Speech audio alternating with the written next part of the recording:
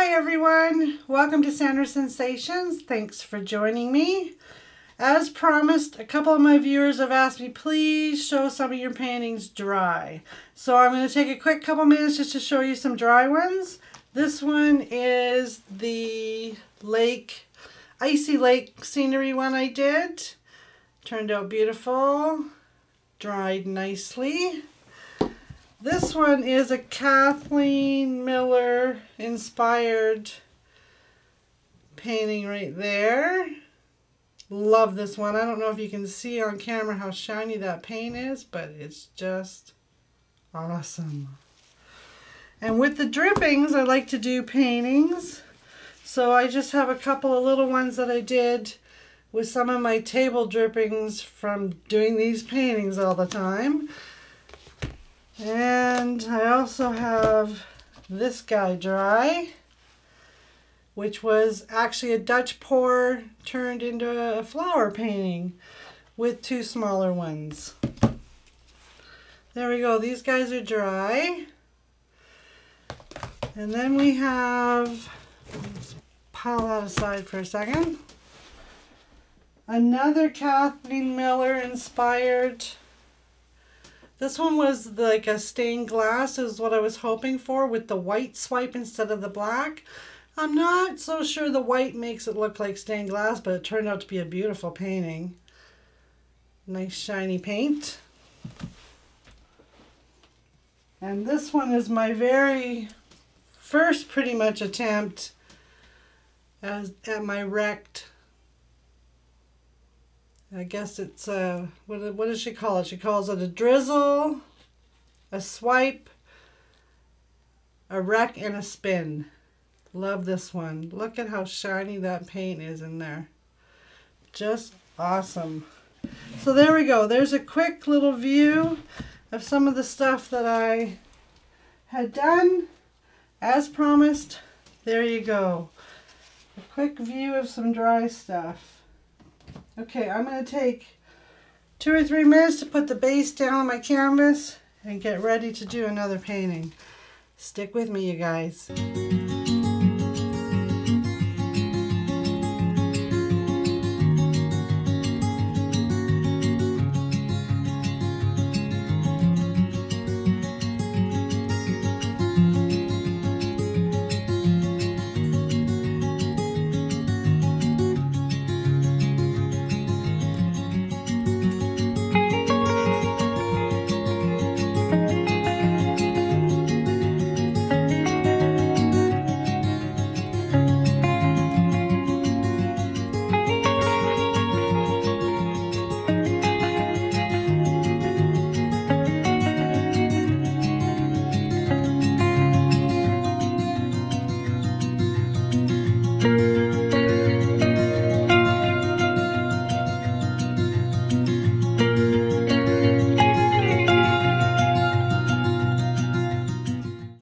Everybody, I got the white down on my 10 by 20 canvas. If any of you are curious, what I spread it with was a fondant spreader. Love this thing. I think it was $6 on Amazon, and it was definitely a good buy. I really like spreading the paint with that. Speaking of Amazon, if you see anything I use for tools like my butane torch or the fondant spreader, anything like that, you'll find links in the description.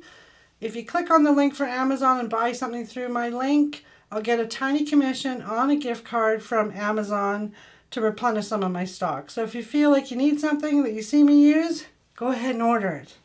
Okay, I have got a new item just printed off the 3D printer, and it is an open split cup. No bottom to it.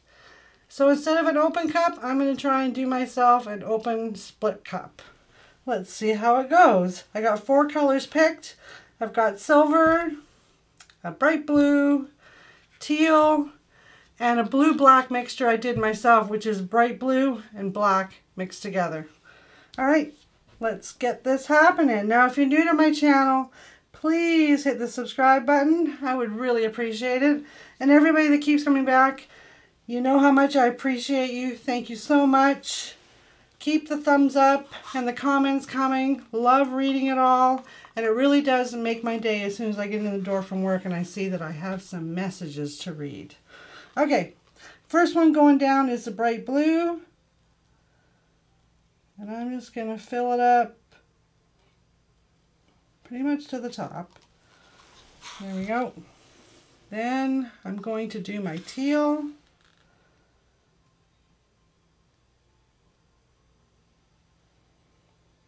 Now as I'm pouring this paint, it's a good time for you to hit that notification bell right beside the subscribe button, and you'll be notified every time I upload another video, I should say.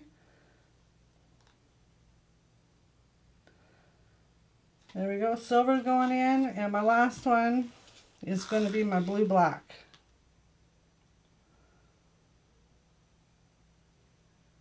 Now let's see how well an open split cup will do for a painting. This is a test run for all of us. I'm just going to give it a twist as I travel.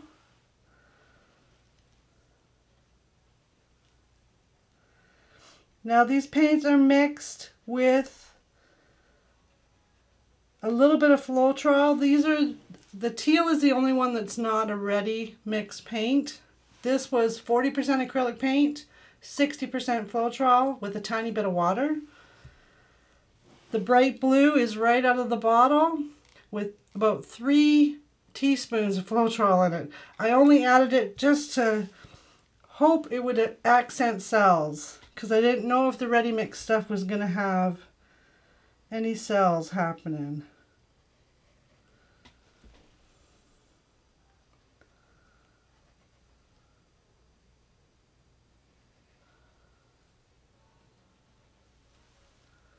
Ooh, I'm doing good for paint so far. I'm at the halfway mark roughly, and I have about a half a cylinder of paint. So that's pretty cool. I might actually get all the way to the end here.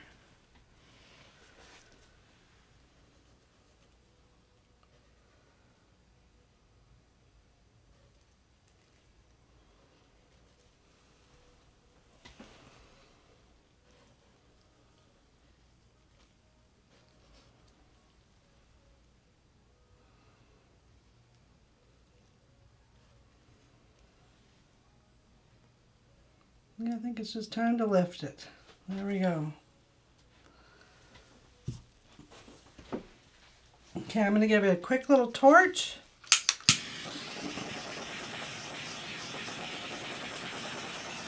Get all those bubbles out.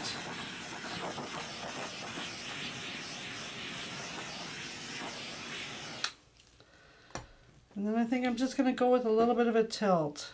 Now I have underneath my canvas just some of these square little, these are done on a 3D printer as well. It's just a little stand the paint can leak through, just to raise my canvas up a little bit, and then I didn't have to put pins at the bottom of my canvas. Lucky for me, I have this amazing man in my life that likes to play around with techie stuff, and a 3D printer is right up his alley.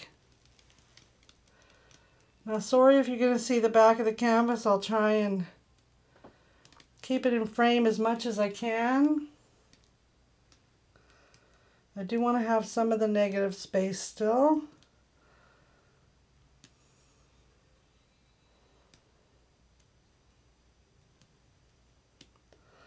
Love these colors.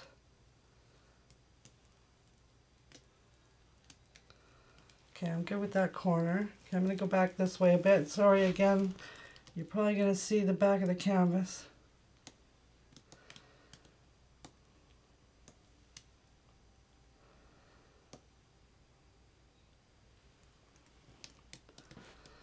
Okay, I'm going to stop for a minute, place it back down. Give it a quick little torch again, just to see what it's doing. I might just leave it as is. We'll see.